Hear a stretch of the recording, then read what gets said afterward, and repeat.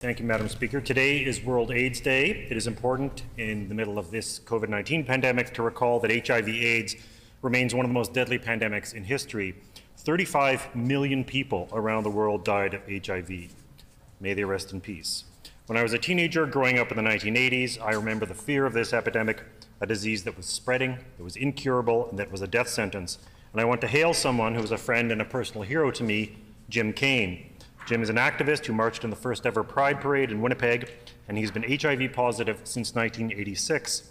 In 2015, he told the CBC of his diagnosis that there was a lot of shame attached to it. I believe it was 1987, and the panic and fear gripped Winnipeg at the time. It's unbelievable I am still alive.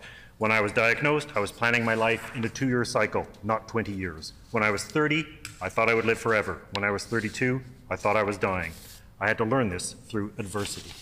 Jim is alive today because of astonishing breakthroughs in medical treatment and antivirals that turned a disease that was a death sentence into a chronic, manageable condition.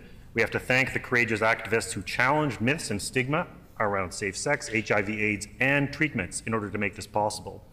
The Manitoba government does need to make its HIV program easier and more accessible, with less hoops to jump through for both providers and patients. In Alberta and BC, for instance, drugs that prevent and cover HIV are covered 100% without a deductible.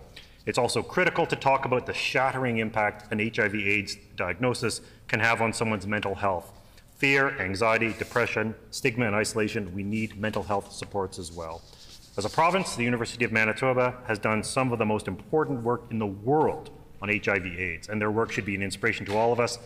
The goal of World AIDS today is to eradicate HIV/AIDS, as other diseases have been by 2030. Thank you to everyone, like Jim Kane, who made this hope a real possibility.